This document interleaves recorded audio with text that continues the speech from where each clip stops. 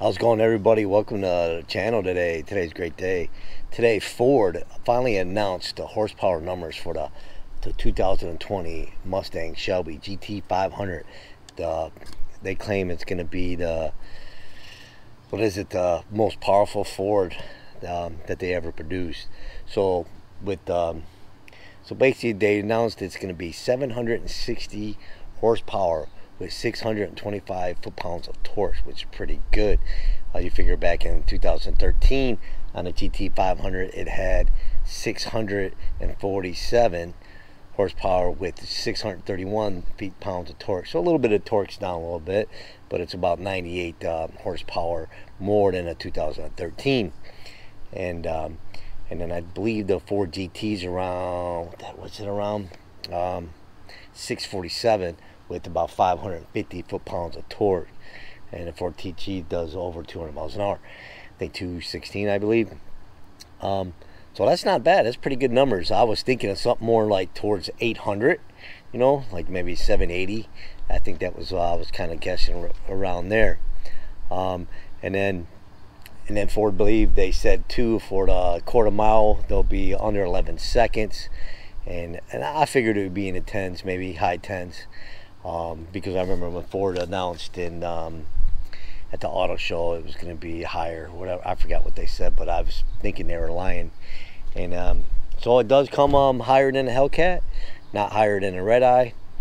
I'm not sure how much it's going to weigh. Maybe we'll see. We'll see how much it's going to weigh. If you guys heard anything, let us know in the comments. And I think I was reading too, the price starting out at 60,000. I think it's gonna be a lot more than that.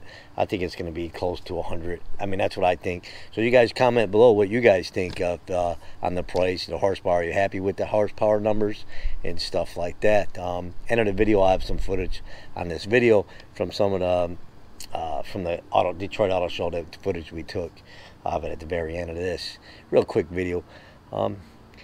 Yes, yeah, I'm kind of bummed out a little bit. I wish it was a little higher, but it's going to be a great track all around. I think all around car, basically hot rod or road and track cars, if you want to call it muscle car. I think it's sports car, whatever everyone's calling them. I think it's going to be great for, you know, going to the drag strip and going to the road courses. I think that's things where it's really going to shine, is at the road courses. It's going to be awesome with that automatic transmission.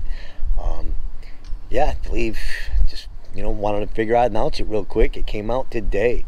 So Ford's most powerful vehicle that they ever produced, and that's pretty cool. That it's pretty crazy how it has more horsepower than the Ford GT. So we'll see. We'll see. And it's going to be released in fall. I guess they'll start maybe hitting the dealers, or maybe some guys will start picking them up, not us.